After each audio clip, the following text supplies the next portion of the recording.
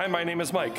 Thanks for joining me today on my channel, Technically Church, where I share over 20 years of experience in audio, video, lighting, and multimedia. You can always find out more on my website at technicallychurch.com. Let's jump in.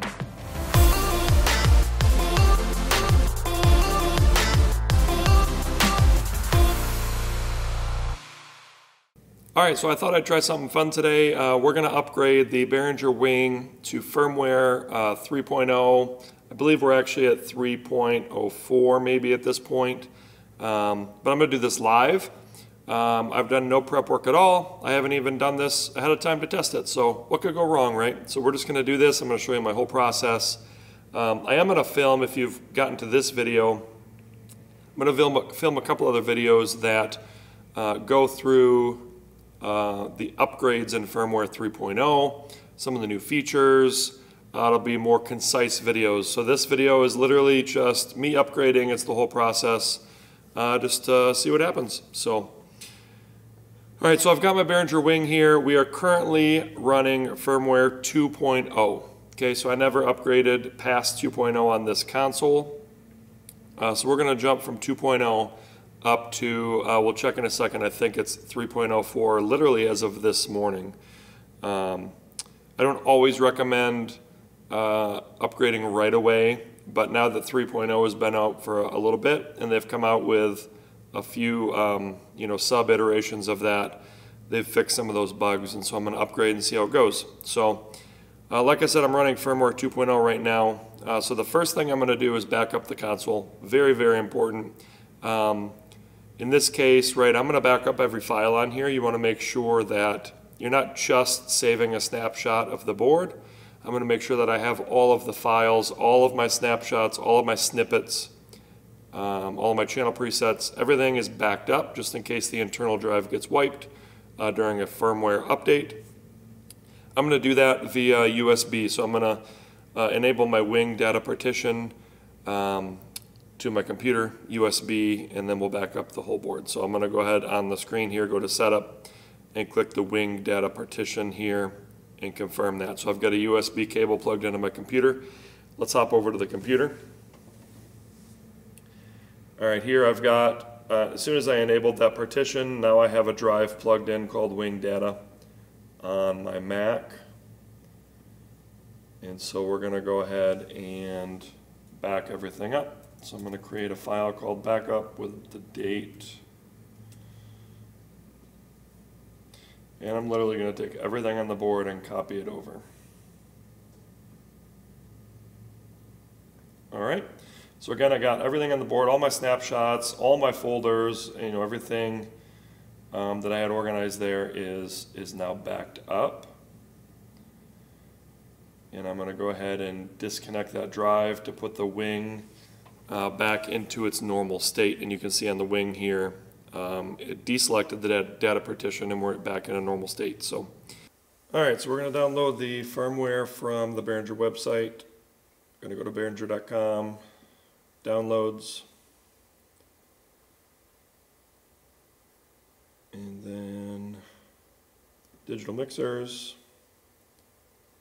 Wing. So I've got the Wing full. They are coming out with the compact and the rack, so just make sure you're grabbing the accurate firmware. So we want the Wing, software, and then firmware. So this is going to show you all the firmware versions. So they're still posting 2.1 on their site, and then we can get 3.02 through 3.04. So today I'm going to install 3.04, but I do have 2.1 and also 2.0, which is my current version. I have both those files available just in case I need to revert if there's any issues. So we'll go ahead and download 3.04. Should be pretty quick. All right, so here's that file. So we're looking for this Wing release 3.04.wingfw file. So we just need to throw that on our USB drive. So I'm going to plug that into my machine. All right, I'm going to throw that firmware file on the USB drive.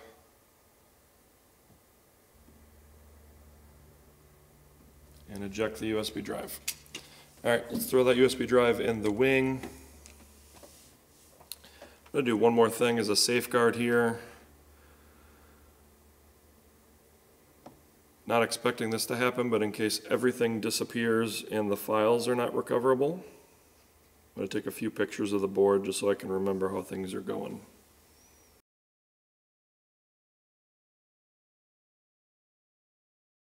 Go through and take a picture of my entire layout and some of my main EQs.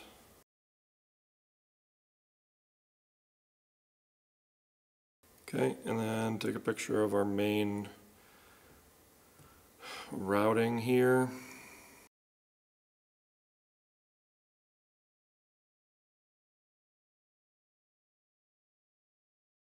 And then I heard in firmware 3.0 that the Talkback section was changed, so I'm going to take a quick picture of that as well. Sometimes when you're doing these firmware upgrades, you can load your file, and if something massive has changed, it can still be messed up. All right, so I've got everything backed up off of the wing. That's what's very important. You don't want to just make sure it's saved on the wing itself. You want to back that up.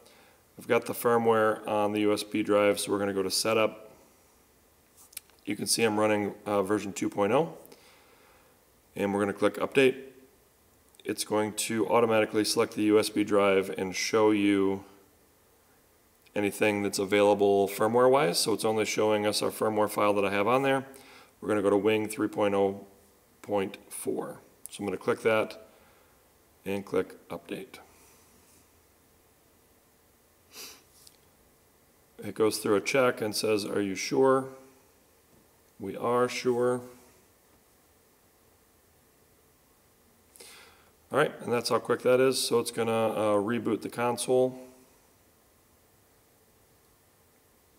It looks like we have to manually reboot it. So I'm going to shut down, confirm, power it down.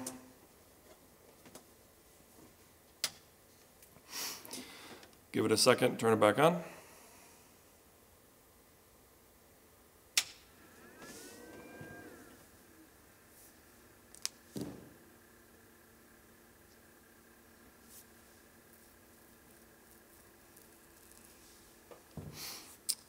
All right, so we are back up and running. All right, the screen has definitely changed. So we're going to go to Setup, and we can see that we are on 3.0.4.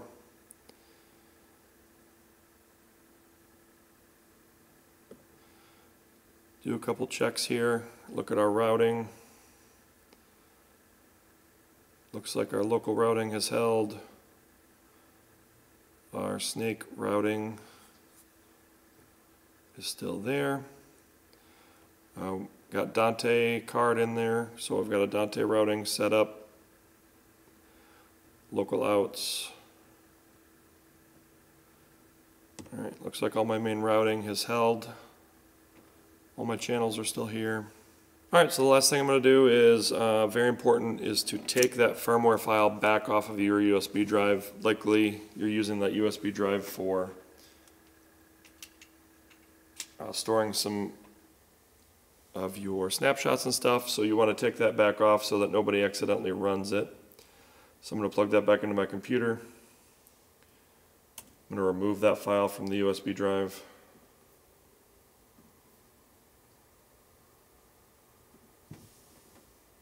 Eject it,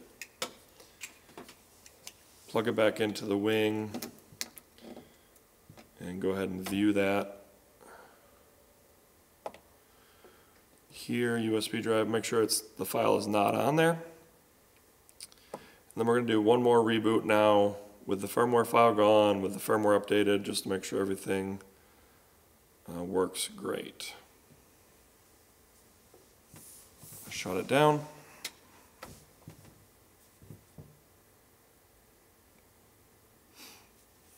And turn it back on.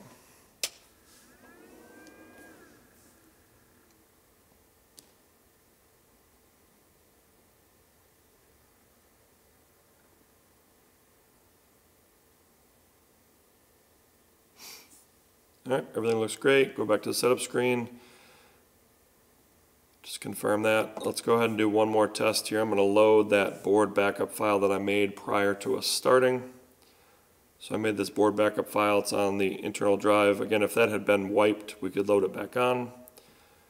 I'm going to go ahead and load that, make sure there's no errors. And everything is what I expect. We'll just do a little more testing and be good to go. All right, so I wanted to add on this quick update. This is for Dante users, okay? So when I updated to 3.0.4, initially thought everything was great, stopped filming, so I just wanted to add this on. My Dante card stopped working. So I'm going to explain real quickly how I got that fixed. One thing to note, I don't know if it's actually important because I don't know what it means, on the screen here, next to the USB icon, there used to be a Dante logo right here, and now it's changed to this new symbol. So I just thought that that was interesting. Don't currently know what that means. But you've never been able to actually click that, so it doesn't do anything. So as you can see here, when I first updated to 3.0.4, it did show that I had a Wing Dante expansion card installed. So this has been working this whole time. So again, a few important things to note here because this might not act the same for everybody. I went from firmware 2.0, Wing firmware 2.0, all the way to 3.0.4. Okay, and I have a Wing Dante card in the expansion slot. So it's a external card in the expansion slot of the Wing. Okay, so all those things might be important. And now that I've done all my troubleshooting, one thing to note is my Dante card firmware version. Let me find this real quick. My Dante card firmware version was 4.2.4.8, okay? So I know in my case, the issue was going from Wing firmware 2 with a Dante card firmware of 4.2.4.8. Then I upgraded to the Wing 3.0.4, and it didn't work. So the newest version as of this filming for the Dante card for the firmware is 4.2.7.7. Okay, so here's what I did. And here's how it acted. When I upgraded the Wing, hooked it all up to Dante, and my Dante controller, the Wing, just didn't even show up at all. So I did a bunch of troubleshooting, obviously made sure that the cabling was good and I wasn't missing anything else. So what I did was, because the way that you update your expansion card is through the Dante controller, there's an updater, but you have to be able to see it to update it, so I couldn't see it. So I went back, reverted to firmware 2.0 on the Wing. That actually enabled the Wing to show up in the Dante controller. So a little confusing there, but I reverted, was able to see it. So what I did then was update my Dante card first, and then I re-updated the Wing, and that got me there. So that's the quick synopsis. I'm going to show you a couple quick things if you want to know some of those details. So I'm going to jump over to the computer real quick. You can see here I'm in the Dante controller. We'll pop over to the device info. You can see the Wing. Okay, it shows the Wing, and then it shows you your Dante version. Now I've already updated this, so I am now on 4.2.7.7, but this may likely for you be an older version. So again, I reverted the Wing back to 2.0. Now I can see this on the network. So you click the updater, which is this icon next to the plus. So you click the updater, and the updater comes up. And you get a couple options here. It says updates available, and it will show you the devices. Currently I have no devices found that need updates. Then you have your up-to-date devices. So in my current case, I have my computer and the Wing showing up to date. Okay? So in your case, if you're out of date, you're going to have the Wing listed here, and it would show you your current version and the version it can go to. So obviously, if you're watching this later, that might be a newer version. And then it's a pretty simple process at that point. You would just click on the Wing that's out of date. You would update the firmware. You just have to have internet, and it's a pretty easy process. It walks you right through it. So once I updated my Dante card using that Dante updater, again, this is on my computer, it actually disappeared from the network again after the restart. So at that point, what I think was happening was the Wing was on 2.0, and that now conflicted with the newest Dante firmware. So after a bunch of troubleshooting again, I decided to then update the wing back to where I want it, which is 3.0.4. So once I did that process, it showed back up and it started working. One thing to note here is sometimes it actually took a couple restarts of either the wing, the Dante controller, you know, a few different things for things to work. It was a very odd troubleshooting process.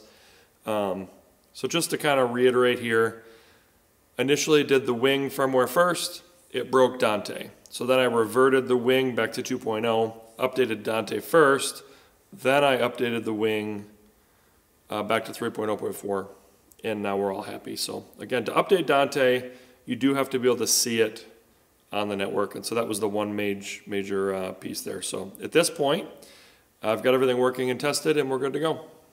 Thanks for joining me today. Again, my name is Mike. You can always find out more on my website, technicallychurch.com, or on my YouTube channel, Technically Church. Look forward to seeing you soon.